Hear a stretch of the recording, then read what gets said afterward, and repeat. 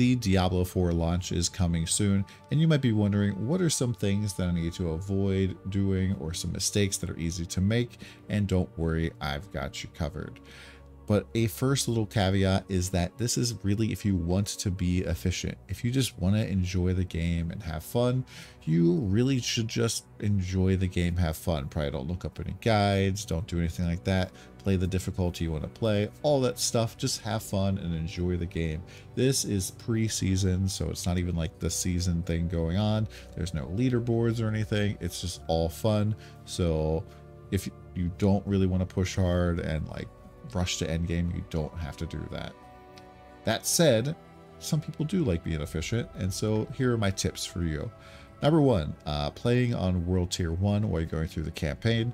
I have a whole video about this. I recommend checking that out.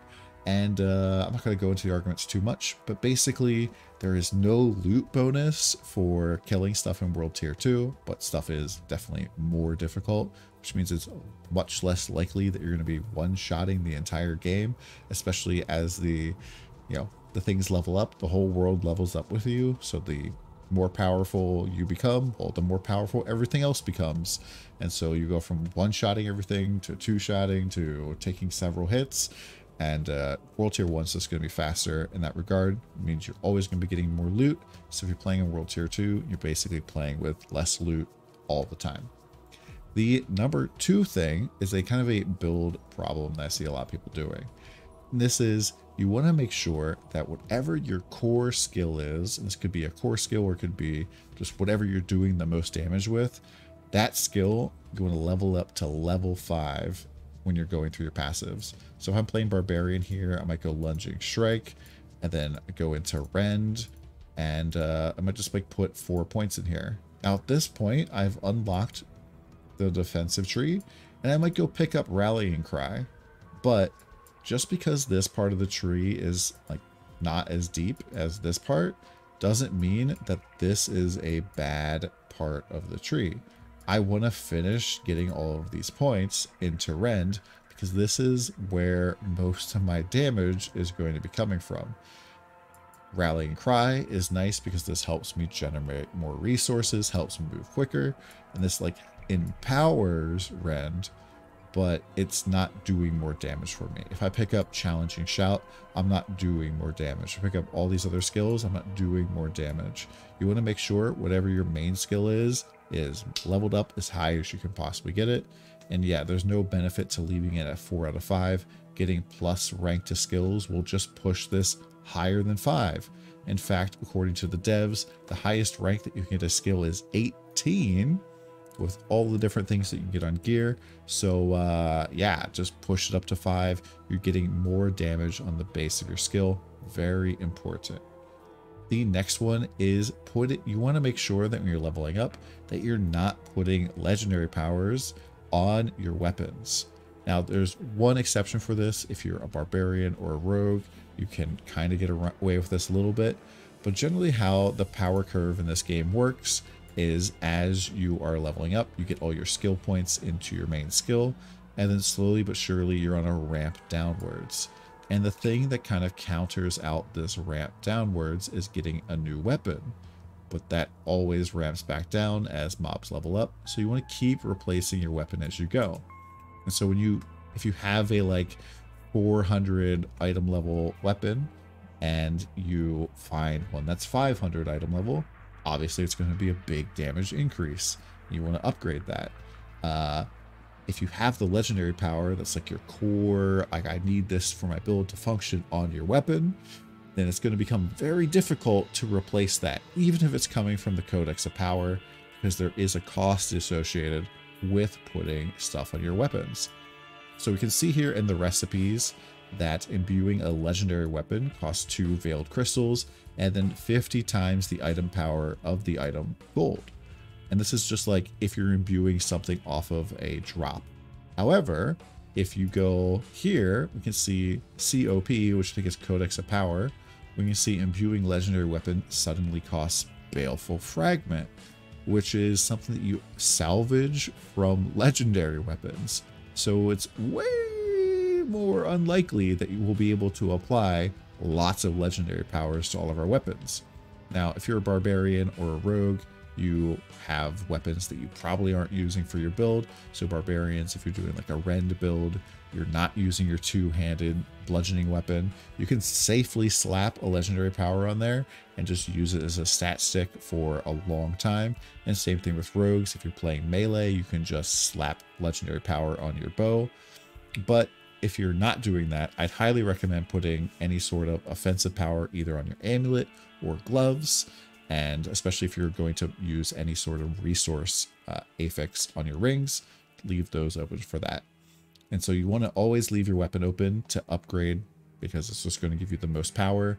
Even if you have like a really great power like the splintering aspect for necromancers, the bone spear, I don't think that you put this on your weapon either. It would just be holding you back from replacing your weapon all the time. So yeah, definitely do that. And then the next one I would recommend is don't rely on any legendary power that's not on the codex. And so if you're here on the Lothric site, I'll put this in the description below, or any of the sites, it says location, dry steppes. This means that this is on the codex, and you can go and run a dungeon and have this power guaranteed to be able to just get applied to your items. And that means that you can 100% have this in your build. On the other hand, if you have something like this, the Osseous Gale aspect, you probably don't want to use this anyways, but if you get this, the only way you can get this is as a drop. So you have to get completely lucky to get this. Now there are some really strong drop only powers. For example, like for the Bone Spear build, if you can go and get aspect of exposed flesh, this is amazing for Bone Spear, absolutely cracked. Will probably be something you just take all the way up until you can replace it with something else that's exactly the same.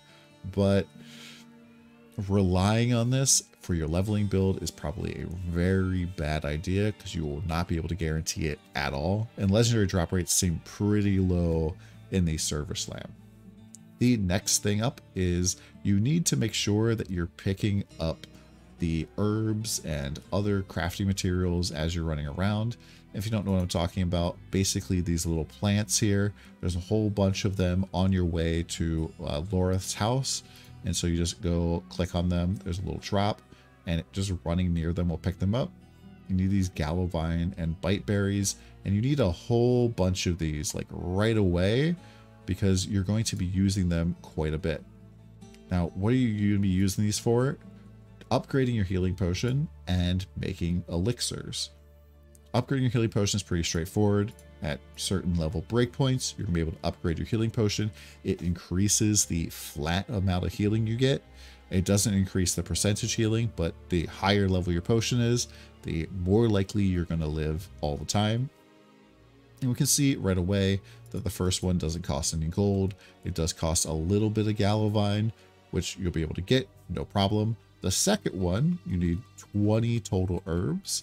Now you can convert like Biteberry into Gallovine, I believe, if you need, but this is still quite a bit, especially if you're not picking up anything or doing too many side quests where you do get some herbs occasionally. But then it's really the next step that's kind of scary.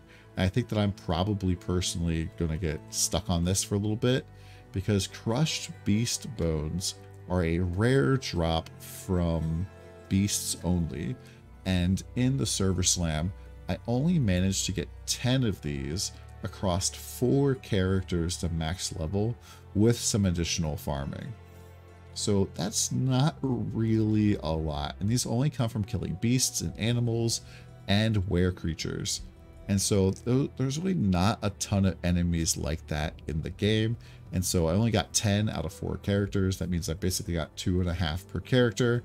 Probably wouldn't be able to upgrade my potion for a while and probably be stuck at that point, which is, you know, unfortunate for sure, because the power you get from upgrading your potion is a pretty big deal.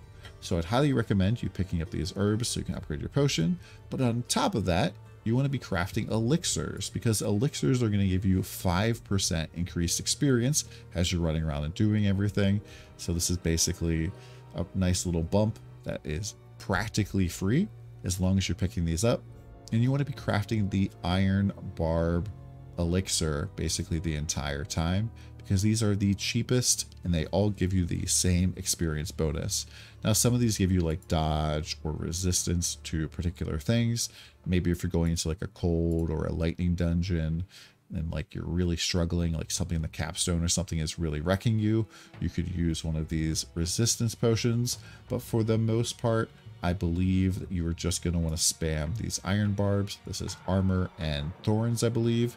And I put all of these information in the Diablo University Megadoc. I'm probably going to do a video about potions as well, but you're kind of like getting the sneak peek right now.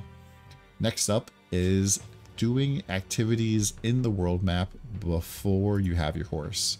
So we have Fractured Peaks here, and I've like taken this map and cut it down to just like main story quest, dungeons and other things. But going around and collecting all of these altars of Lilith, I think is kind of a bait early on. These don't really provide you with large bonuses, like maybe 2 strength or something, which is like 0.2% more increased damage additive. It's not very much damage. Now, getting all of them is something eventually I will 100% do. We'll do the entire tour of Sanctuary, picking up all of the altars of Lilith. But it's just not something I'm going to do right away. And I probably will wait until World Tier 3. Definitely, like, I wouldn't do any Altar of Lilith hunting until I have my horse, which you probably will get either at the end of Act 2 or in Act 3, because they said something about a quest for Don's favor. When it's time for you to get them out, it'll probably just be in your quest log as one of those, like, important quests, like the ones for, like, upgrading your gear or upgrading gems or upgrading your potion. It'll probably be like obtain your mount or something like that. Just keep your eye out for that all the time, especially after you complete the like Act 2 or Act 3 story. I'd assume that's probably when it's going to be. Might be as far as Act 4. Hopefully not. Like, I want to get into this horse action because it looks a lot of fun, and also I want to show off my Ashava trophy. And yeah, that's pretty much my top tips for things to avoid while leveling in Diablo 4. I'm really looking forward to blasting it out with Barbarian. I want to be one of the first Barbarians to level 100. Be pushing really hard with some of my friends, and hope you guys come by the stream and come cheer us on, or yeah, see how we're doing. Hope you guys have a good one. Check it out next time. Peace.